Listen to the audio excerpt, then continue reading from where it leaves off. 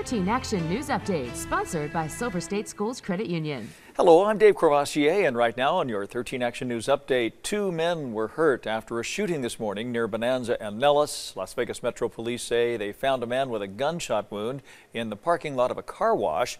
Officers then got a call of another man with a gunshot wound nearby. Investigators say the second man was shot at the car wash.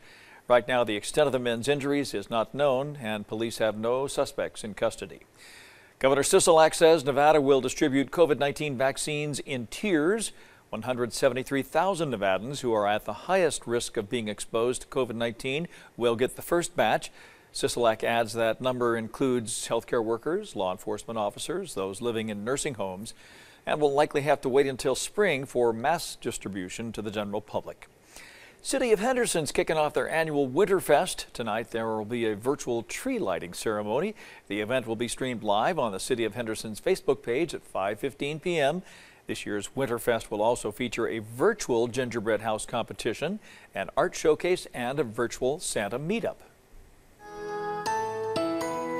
It's a cold time of year here in early December with these short days, the sun setting technically before 4:30 in the afternoon, and our afternoon temperatures not really climbing all that much. We're talking highs in the mid-50s in Las Vegas, upper 50s in Pahrump and Mesquite, and that sunshine means a clear sky is on the way this evening, and that promises a quick drop to 44 by 8 p.m., 39 by midnight, and that sets the stage for another very cold night.